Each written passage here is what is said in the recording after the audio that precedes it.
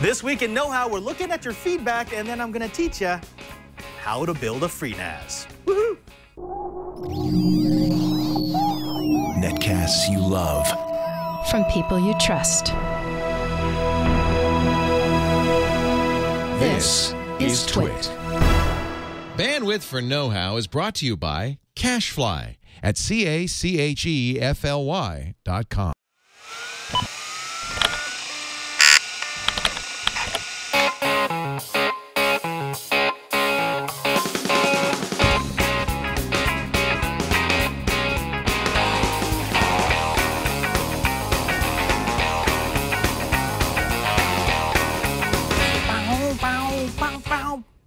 Welcome to Know-How. It's the Twitch show where we bend, break, build, and upgrade. I'm Father Robert Balliser, and I'm joined by... I'm Patrick Norton. Yeah, that's right. Patrick Norton of Twitch and Techzilla fame. We're going to be talking about FreeNAS. And I thought, hey, you know, there's really no one that I'd more have on the show than Patrick Norton when talking about FreeNAS. Well, you know, I'm actually kind of excited myself. We just did on Die Trying. We did a FreeNAS build a few weeks ago. It's a show I do with a guy named Michael Hand. And we've also made donuts on the show. We're kind of all over the map on this one. It's really fun. We actually got to meet some of the developers. So we're going to actually try to get a bunch of the developers on to get really deep. There is so much going on in FreeNAS. If you keep it simple, though, you can build an amazing bomb-proof NAS for free.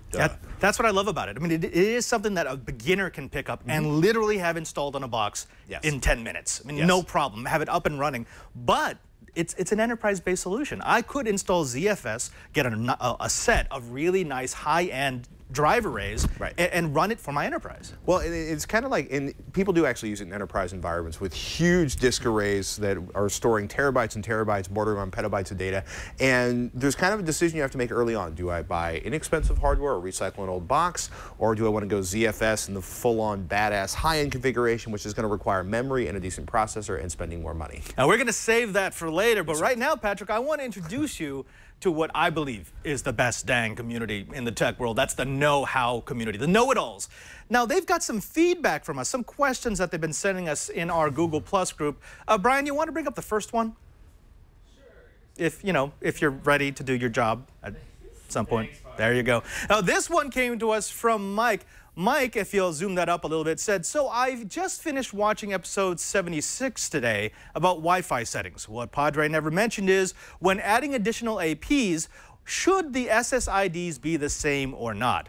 Also, he mentioned using additional routers with DHCP off instead of actual APs, which I thought may confuse some folks. With a router, you can wire to your existing LAN with the WAN port or a LAN port on the router, and results can vary depending on which port the router wants to use for the uplink to the rest of the network. But getting back to my original question, in my experience, unless you have more enterprise APs that can create wireless mesh network, it makes more sense to have separate SSIDs for each AP, as most devices don't jump from one AP to the other very easily.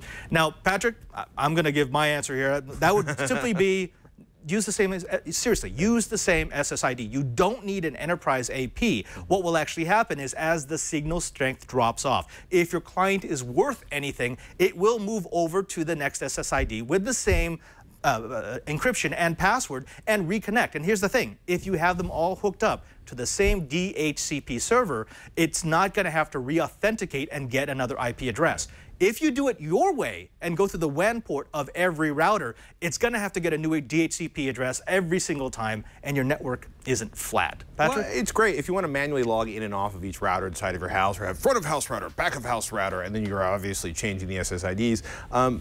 You know, I basically have two routers in my house, one at the front end, one in the back end. I don't run into a lot of the issues. Certainly people have, where it's not, you know, because in theory, right, it's very simple. I have a router. I buy the exact same router. I turn off DHCP. I connect this router into the, you know, one of the ports on the back of the first router, and we're good to go, and everything's natural and amazing, and I have all this coverage in my house. The reality is a lot of cheap routers don't do that very well. Right.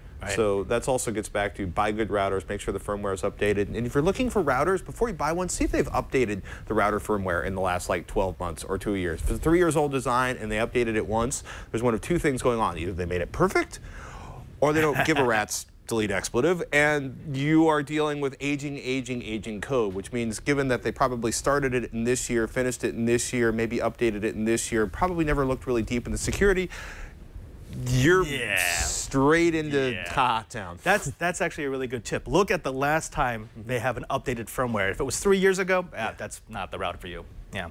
Hey, unless there's an open source OS for the router, but that's a whole other DDWRT, Gargoyle, but that's another episode. Sorry. Hey, Brian, want to go to the next one?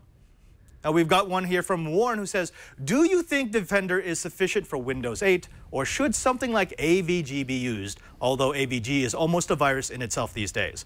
Let me answer it by saying Microsoft themselves have admitted that Defender has been deprecated. It's not going to protect you. That being said, Patrick, I only use Defender. I don't have anything running on my system. He only uses Defender. I only use Defender. Robert Heron only uses Defender. Almost everybody I know running Windows 8 only uses Defender. If you feel that you need a superior form of protection, spend all the money you want to. I would look at some of the reviews out there before I automatically defaulted to AVG or Norton or any other brand, because their performance varies, and the performance of the antiviruses and the live scans and everything else and the predictive heuristics that are attempting to find like virus-like behavior before it actually happens.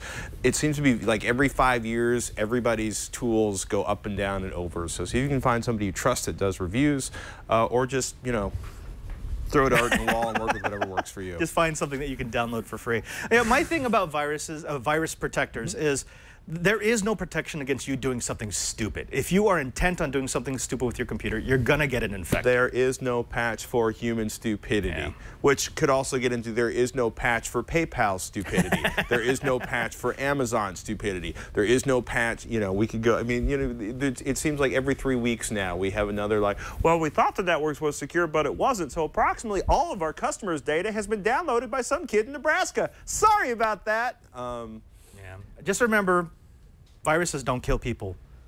McAfee antivirus kills people. Oh, let's be nice. Let's be nice. Let's go on to the third one. This is not a question. This is I'm going to call it a know-it-all. We've got something from Vivek, who was commenting on one of our Raspberry Pi episodes, who says that he's using a Pi as a web server using Apache, and it's also 100% green because he hooked it up to a 40-watt solar panel, a solar charge controller to seamlessly switch between solar and battery, and a battery so that it could run 24/7. You should definitely have that on the show. I'd say yes. The Pi draws so little power that it would be possible to have a 40-watt panel, a charge controller, and like maybe a 2,000-watt battery supply that will run it through all the dark times. I would have to do the math, but I'm guessing yes. As long as you're not in like Sweden or Antarctica where there's very long extended periods of dark, like several days or months, you should be golden.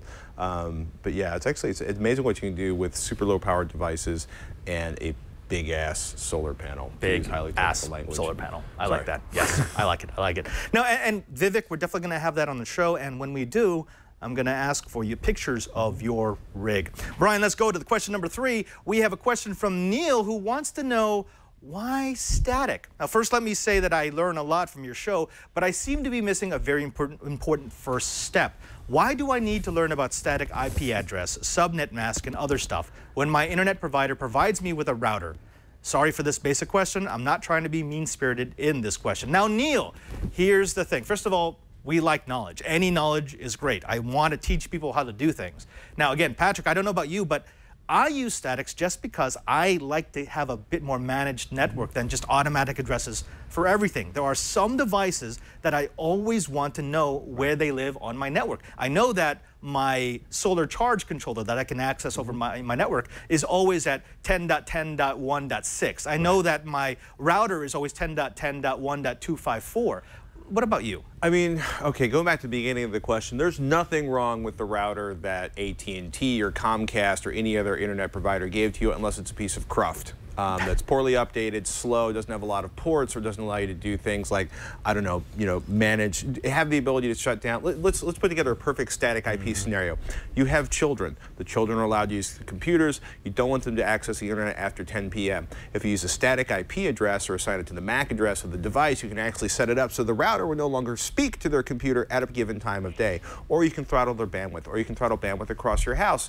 There are a whole bunch of really cool things you can start to get into when you dig into the guts of your router. The problem with a lot of the routers from basically the router with the built-in cable modem, it is designed to be super, super cheap and super, super easy to install, and maybe isn't updated very often. Not that that's a thing for me.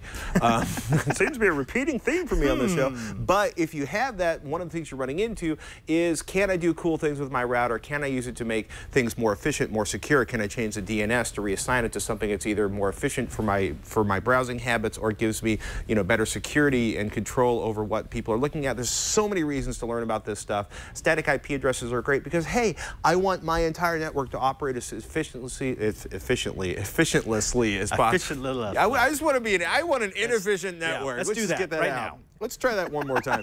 I want my network to be as efficient as possible, and maybe that means assigning IP address to my home server, to the place where my music files are held, so that I have less of the network looking around and going, I think that, oh, there's a server over there, and automatically going to an IP address and making things fast and simple. I also hardwire Ethernet most of the devices in my house, except for the laptops and the portables, because then I have a guaranteed connection, amazing bandwidth. I don't have to worry about how many wireless routers are in my neighborhood. There's just lots of reasons to get into this, and it's okay if you don't want to, but we want you to have the information if you're curious and want to just take it to the next step. If you don't want to do static, I can't respect you in the morning.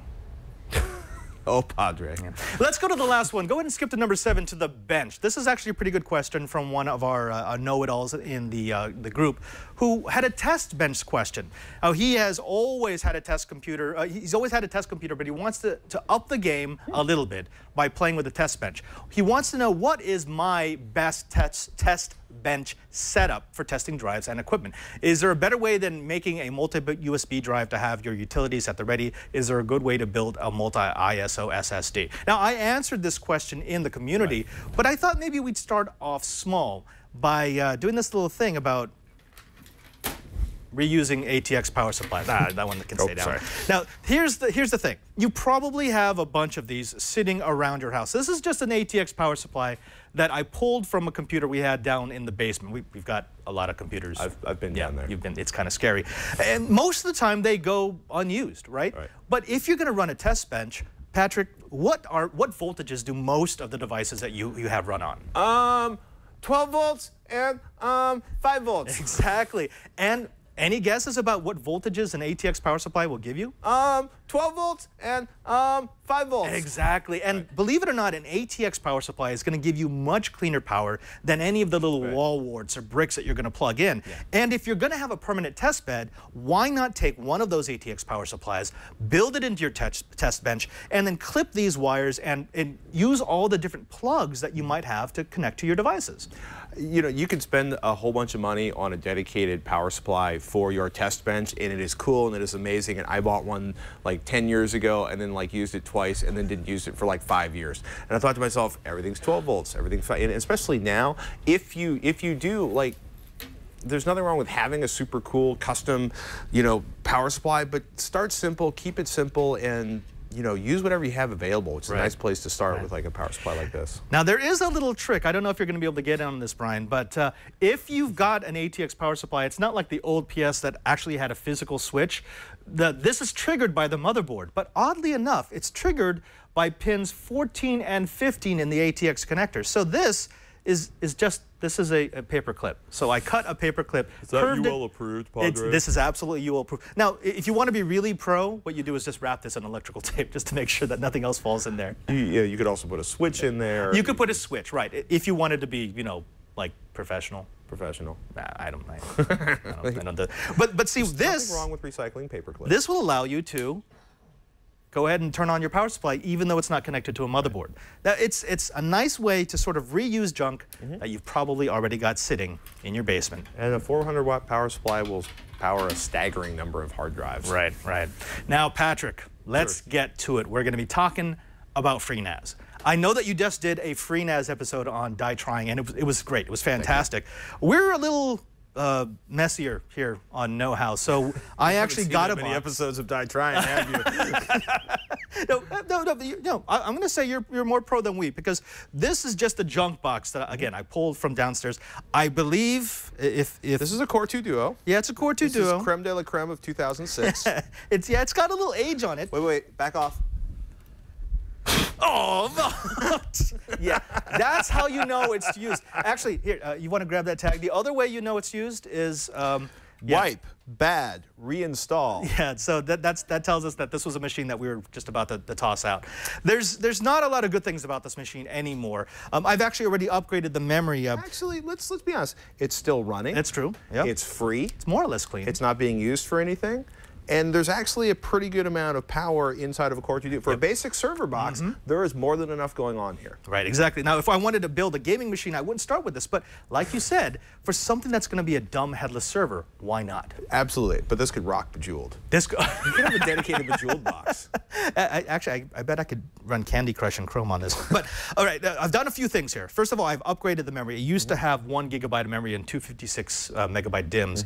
I've upgraded to 4 GB using 1 GB DIMMs. Now, I don't know how you feel about this, but I always tell people, please, please, please, if you're building a server box, don't buy bargain basement memory. I've seen that happen so many times. They save like $5 buying the stuff on Amazon that maybe works for their box. There's a whole bunch of different layers I'm not going to get into here. It's like if you're building a high-end box, one of the things I got roasted on when we did our FreeNAS build, people are like, you should have used ECC memory. You're fools, you're amateurs. I'm like, well, I used what I had and could afford.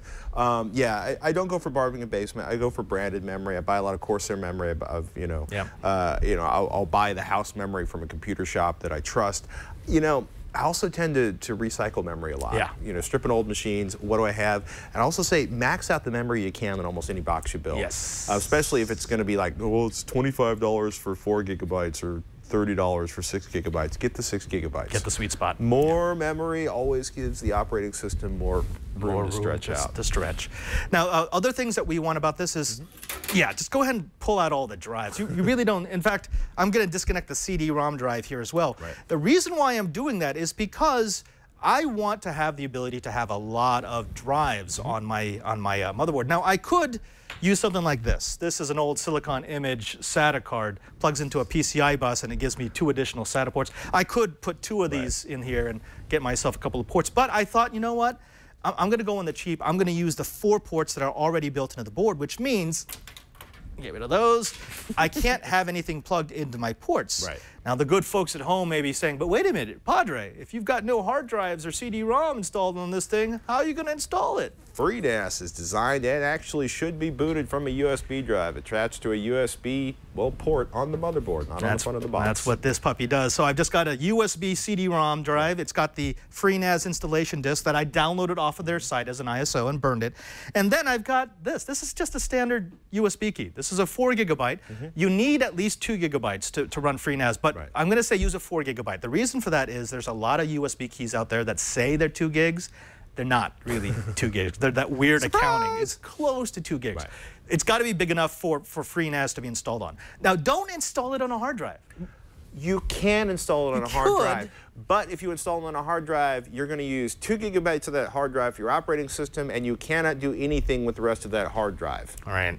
So that's part of the way FreeNAS is configured to be relatively secure, to boot off a separate image that is locked down and cannot be manipulated by hackers or fiends, and it just save the hard drives for storing your data, put the OS on the nice little USB drive, which is also kind of a line in the sand for older machines, because if they won't boot off of a USB drive, you're probably not going to want to try to build it into a FreeNAS box. Right. So. Now, the other thing is I've got 4 2 terabyte drives here, but unfortunately, this older power supply, I'm afraid, is going to blow up if I try to power them all at the same time. That's like a 300-watt power supply. But it's downgraded because it's been down. It's actually, it's dead. Like last night, I almost blew it Did you blow it up? Yeah. It is a 300-watt power supply. But it doesn't like all those hard drives. So what I did was I did our little ATX trick, and I'm actually running this little array of drives. If you back out here, this little array of drives is run off of the an external ATX power supply that I'm going to turn on. You right could, now. if you wanted to, install these inside of the case, and I think you would probably, if you weren't using this for other purposes, put the ATX power supply inside of the case. But I'm trying to go ghetto right now. It's very visual. It's very visual, right? If you want to go ghetto, we can get duct tape. No. Now, if you could go ahead and just plug in that USB drive into the front port and power it up, the installation process is actually really, really, really simple. You just make sure that you're booting off of your CD-ROM drive. I'm going to jump into my little boot menu, make sure that I am. There we go.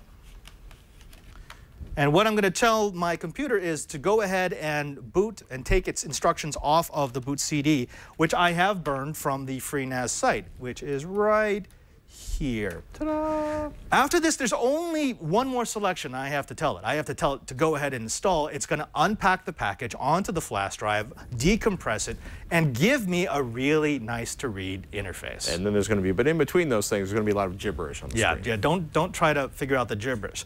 Now, while this loads up, while this goes, I'm thinking maybe we should use this time to find out a little something about a RAID. We've got a pre-recorded video, Patrick. Cool. What do you think we take a look at a quick tip? If you've played the PC game long enough, you've probably heard about RAID, a redundant array of independent or inexpensive drives, depending on how old school you are. Now, if you are old school, you probably remember when there were really 6 levels of RAID, RAID 0 through 5. RAIDs 2, 3, and 4 are really just a historical footnote, so if you want to know about them, go ahead and jump over to Wikipedia. But we're going to start with RAID 0. RAID 0 was taking 2 or more drives and running them in what was called a stripe. I took those 2 or more drives and I alternated blocks between them so that they looked like one big drive. Now, there are some huge performance benefits from this. If I have 2 drives that seem like one big drive, it means that I could pull data from both of those drives at the same time when I'm reading, or I could write to both of those drives at the same time when I'm writing, effectively doubling the bandwidth I get in either direction. Now, it never turns out that way because of the overhead, but it's still a huge performance bonus.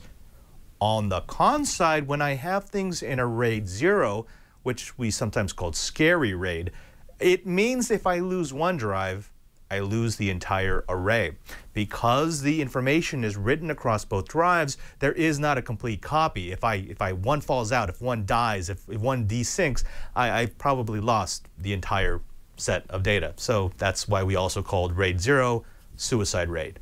Now, RAID 1 is not a stripe.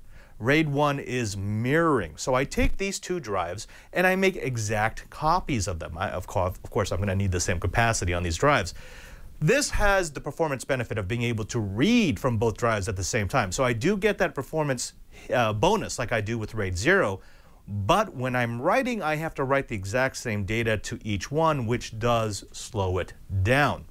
Another disadvantage of RAID 1 is that unlike RAID 0, which looks like one big drive, RAID 1 takes the total capacity of the 2 drives and it divides it in half, because one has to be a mirror.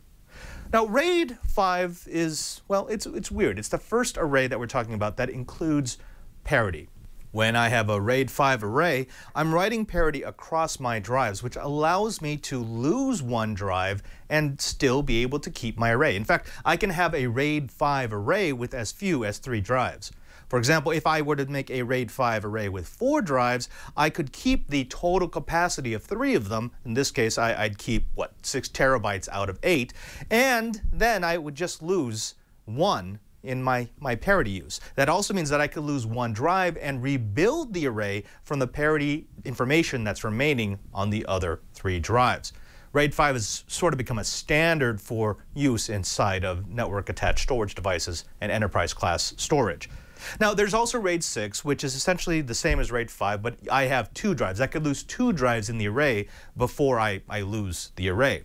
We've seen a bunch of hybridization of these RAID levels. For example, there's a lot of manufacturers that are running RAID 0, scary RAID, suicide RAID, but with SSDs. Because SSDs tend to be far more reliable than rotating storage, they feel comfortable in having scary RAID and still, giving you the performance benefit without worrying about data loss. For those who are ultra paranoid, we've got levels like RAID 1+0 or RAID 0+1, which can be a mirror of a striped array or a striped array of mirrored arrays. It's a lot of different hybridization that you get from the manufacturers. Everyone from Synology and IOSave to Netgear have their own proprietary way of getting the most performance out of their individual product lines. Now, when we're speaking about RAIDs, we also have to talk about the write hold. That's W-R-I-T-E, hold. Quite simply, a write hold is that delay between the time a change is committed to an array and when the information is actually written out. In that little bit of a delay, if you lose power, if you lose connectivity, if for any reason your array gets disrupted, you could lose blocks of information or even the entire array. This is especially problematic for RAID 5 arrays and even RAID 6 at some points. Now, there are some new file systems like ZFS which avoid the write hole, but it is something that if you're building an array from scratch, you need to be aware of. That's why I have all my RAIDs on a UPS, an uninterruptible power supply, to make sure that I don't run in to the write hole. Now that you know what a RAID is, go build one. I do not like talking about the write hole. I really don't. It just sounds, no. I'm not going there. Not going there. Okay, you know where we're safe to go with that one. You know where we should go? Let's go into the NAS box. Now, in the time that that video ran, it fully installed itself and it gave us this. You're not going to get a neat graphical user interface. It basically just gives you 11 options, none of which you really need except for shutdown. Well, yeah, and you don't need this, you don't care about. Yep. You need this number down here. Then you can unplug the monitor and never actually use this monitor again. Put it somewhere else, use it somewhere else. Do it. Just this is what you care about. And if you log into 192.168.1.115, we should have something glorious. Something exciting. If you go to my computer, Brian, you're going to see we get this. Now, the very first thing it's going to ask you to do is it's going to ask you to change the password, because do not use 1234. Give it something interesting like, oh, I don't know, how about know-how? No one's going to guess that. There we go. Oh, well, actually, you know what's good? If you type it the same way. There we go. So now what we've got is we've got this is a fully reinstalled system. It's fresh. There's nothing in here from any previous installations. Patrick, what's the first thing I'm going to do? Set a username and password. Oh, okay. So I'm assuming that I'm going to go where? Probably up to the account. Let's do that. Okay. So I jump in. Oh, look at that. I've got groups and users. Assuming I jump into an add user here. Now, why do I have to do this? Because the people at BSD and FreeNAS said you had to do this. Okay. Yeah, actually, this is going to set up. This is where I'm going to tell the FreeNAS who should be able to access the volumes and the shares that are on my computer. I mean, it's essentially the glory of this is you have the ability to control who has access to what and what file systems and what areas of the box. But you do that by essentially creating individual user accounts either for everyone or one generic user account that you allow everyone to access. That's if you trust everybody in your house. But if you want to do things like have different parts of your FreeNAS where, let's say, the Padre has his backup area and I have my backup area, and then we have a common area where people can upload files and transfer things, and another common area that's read access only so we can download or stream things.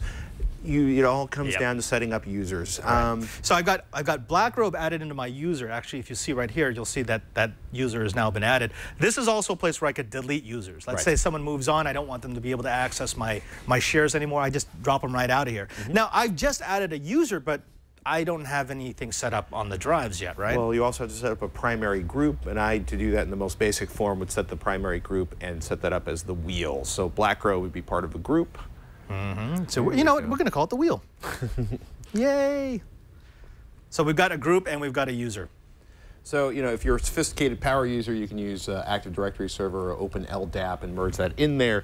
We're assuming since you're watching this, you're not. But your next step is, generally speaking, to set up disks. So you've set up a user, you've got an account going, and now we want to take a look at the disks. So we're going to go down to the storage tab here, and I believe the first thing we have to do is set up a volume? Yeah, you're going to take a look at what, you can make sure your operating system, your FreeNAS install can see everything.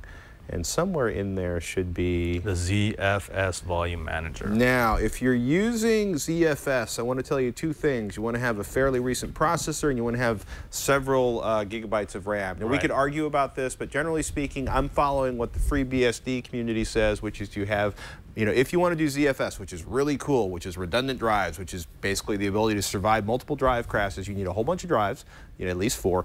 10 would be better. Long story there. Let's not go into it. But you want to make sure you have enough memory and enough computing power so that it does not take several decades for you to replicate the lost data. Now, this is bare bones minimum. This is 4 gigabytes of memory. That's actually horrible. I'd say 8 is the minimum that I'd want to run, and I'd say 8 would be my baseline, and then I would add 1 gigabyte for every terabyte above that baseline. If you are talking about building a less expensive system, you're probably not going to use ZFS. If you're recycling old hardware, you're going to use UFS. It's going to restrict the number of plugins you have. You also want to check out something called NAS for free, which is essentially another distribution or version. Like if you're familiar with Linux, you know, there's like Linux, but there's like this Linux and that Linux and the other Linux and Bob's Linux Part 2. Well, essentially, FreeNAS kind of does the same thing. NAS for free is something a lot of people really enjoy if they're setting up older hardware, less expensive machines, have less money to put into it. Right. Where were we? Well, we were talking about ZFS volume. So we're in the ZFS volume manager right now, and I've given it a volume name of KH. I could encrypt it if I really felt like it. I'm not going to do it on this one because I don't want it to take forever. But Patrick, what's this little thing down here? Oh boy. Slider. I just slide that all the way to the take it all. Take all the space. Yeah, so we've got 4 drives in this array. I'm telling it to take all 4. One of the things I really like about FreeNAS is it will tell you what is the optimal setup. So right now it's telling me to use a RAID Z2.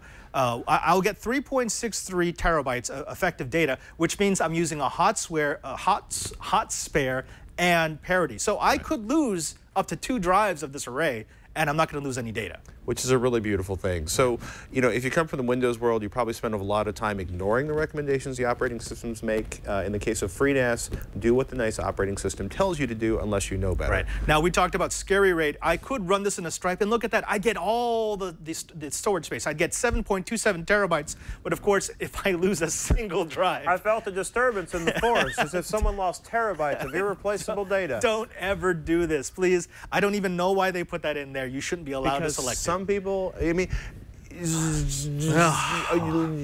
FreeNAS box, an external hard drive, this is not a backup solution or system. This is storage, right? A backup solution is a copy on the system, a copy locally, and a copy stored somewhere else. So you have multiple copies of your data, so if your system falls down and goes boom, you have at least 2 copies of the data somewhere else, right? Yeah. But yes. The only reason why I could think of that you would want to use a stripe is if you had multiple computers that were running that stripe and you were bouncing across boxes so that you could get maximum performance. That's about it. That's the only. If you're insane, some insane situation where you're backing up for maximum performance and then doing a second replication for long term, let it go. Do what the nice operating system tells you, which in this case is ZFS 2, and I think it is getting it's writing its volumes. Yeah. So what it's doing right now is it's preparing all the drives. It's saying, okay, I'm going to be using you as the spare. I'm going to be using you as the main data drive. I'm writing my parity across them all. This is actually where memory would really come in handy, and a fast processor would come in handy. If I were to run this on like an old single core, that process could take like an hour. Yeah, that's not great. But we're done, so we're ready to go. Now tell me, so I've got myself a volume. Where do I go from here? I would probably go up to the gears at the top that's labeled services. And we should be able to enable CIFS in there, which is what we would use to, click that on. And that's going to allow OS X and Windows to see this box, to access the data on this box, to use it as a server. Right. There's a ton of options inside of here, dynamic DNS and FTP if you want remote access for it. iSCSI, I don't think I'm ever going to touch. NMS, resync. This is like, if you want to get an education in acronyms, install a FreeNAS box and start taking a close look at all of the optional services in there. But generally speaking, once I have CIFS on, I'm pretty good. And then I'm going to go back to the, I want to say, go to CIFS, click on the wrench, make sure all the settings are correct, and then we can go in. And there it is. I should point out that I'm talking and Padre's clicking, so if it sounds disjointed, it's because there's two brains going on here. Yeah. So good. Do we want to change the work group? Do we need anything additional on there? I think we're okay with that. FreeNAS server, UVA, log level, guest account. We're not currently assigning a, no, you do have a static IP address assigned to this. Correct, right. Cool. So as long as I'm on the same network, I should be able to see this with any of my machines? Absolutely. As long as they know the IP address of 192.168.1.115, they should all be able to get over here, no matter what operating system they're using. But first they have to get on your network. But first they have to get my network, and first we also have to set up a share. Yes. Because what we've done is we've enabled the sharing service, but we haven't actually told the box yet who's going to access what and what volumes can they access. So I'm going to call this one DIY, just because, That's easy. Yeah, that's easy. One of the things I want to do is I also want to allow for guest access. You may not always want this. Right. Sometimes you're going to have a share. You may have a hidden share that you only want to be able to access yourself. If that's the case, then please don't allow guest access, because if you allow guest access, you're saying anyone on my network can get into this box. I don't care who sees this. I really don't care. And so I click that. And now, technically, since I've already, sorry about that. I wanted to go to the volume that we created, which is know-how. And once this is created, oh gosh, I really wish I had a mouse. I should theoretically have access to that share, yes? Yes, and you should be able to upload data to that share and download data from that share. This is always the moment of truth. When I log in, will it happen? Do I see it? Does it show up? Bam. And there we go. So what we've done is we've just created this. This is a 3.72 terabyte share on my FreeNAS box that I could load up with anything I want. Quick, upload something to it. Upload something to it. Well, you know what? I don't actually think I have it. Oh, you know what? Everyone needs the Firefox setup. So there we go. I think it's the only thing that on my computer that is. Uh-oh. Wait. See, and I knew we shouldn't have done. Oh, I didn't grant myself access. I'm a bad person. No, you're not a bad person. Yeah. No. This is why, I mean, it's funny. There's really, really good detailed explanations up on the FreeNAS site that'll walk you through the configuration. Padre and I have both done this before, and we just made a basic error that denied us access to the server we just built. Yes! Yeah. Now, we don't have much time left, but I would like to say one of the things that I really enjoyed about FreeNAS is that you can have it up and running in literally 10 minutes, 10, 15 minutes. But there are so many features in here. I'd like to talk a little bit about the plugins. What are some of the plugins that you run in on your FreeNAS box? Anything that allows me to share musical files and access to my home. I don't know if you can pull in the plugins thing on there, but it should automatically have things like, oh my goodness, there's a brain inside of my head that should be thinking about the basic fundamental tool used to share media inside of my home. It's on every single server I go. Thank you, DLNA. Yeah. That's really sad. The Crash Plan plugin is really cool because it'll actually let us sync stuff off of your FreeNAS up to your Crash Plan account. You could run a torrent Couch plugin. Potato if you're not into, you know, getting up. That's actually really funny. I was going to say XBMC, but there should be, if you scroll down a little bit, I think there might be a Plex plugin now, an XBMC plugin. There's just an incredible, there's the Plex Media server available on there. Transmission is a BitTorrent client. There's a bunch of really, really, really cool things you can do to set up on your FreeNAS box that'll run in the background. Bringing this also back, the less powerful your system is, the fewer plugins you want running, because And actually, remember, if you start loading up your system with plugins and you notice that your read and write performance starts to decrease, that's why. Because you've loaded down the CPU, and the CPU has less time to handle all the writes across its drives. Now, one quick thing before we go, Patrick, and that is a lot of people are going to be tempted to say, oh, wow, this is awesome. I've got all these parts down in the basement. And they're going to grab any drive they possibly can and drop it into the box. I would say no. What do you say? If you're doing it as an experiment, feel free to load any junk drive you have inside of it. If you want to spend money, start looking at greens and reds. If you want to be serious about a NAS configuration, go straight to the Western Digital red drives. Right. That's just, you know, we could explain why, but we're actually out of time, judging from the waving of fingers I'm seeing from over on the desk. But basically, I run a lot of greens when I'm buying, because I bought all my greens before I have reds. I know. And then drives got expensive, and I stopped drying them. And as I'm replacing them, I'm starting to buy WD reds. I have 32 greens. 32. And now I'm thinking about replacing them with reds. Take your time. I know exactly. They're not bad drives. It's just reds are better because they run cooler, they use up less power, they'll survive longer inside of a NAS array environment. And there's all sorts of other things. Yeah. Now, if you want to know more about FreeNAS, you want to know what we did and actually how I screwed up the guest write permissions, please go to our show notes page. We screwed up? We screwed up. You know, it's a group thing. Go to twit.tv/knowhow, KH, and you'll be able to find all of our episodes and a way to download each and every single juicy episode to your device of choice. Your iPad, your iPhone, your Android tablet or phone, your PC, your Mac, whatever it may be. We're going to get you the goodness, and we're going to give you the best show notes in the business. Also, please please join our community at gplus.to/knowhow. That's Google Plus. I know some of you don't like Google Plus, but I tell you, it is a vibrant place. We've got almost 6,000 users, and we do everything from talk about future shows to present question and answer sessions to let you vent about your favorite project, your favorite operating system, your favorite whatever. It's a little bit of the something that is part of the Twit experiment. Also, you can follow me on Twitter. Go to twitter.com/PadreSJ. What's yours, Patrick? Patrick Norton. Follow him at Patrick Norton. Follow us and find out what DIY people do on a daily basis. And finally, next week, we're going to be showing you a little bit of love concerning a Raspberry Pi. I'm Father Robert Ballasare. Patrick Norton. Now that you know how. Oh, dear.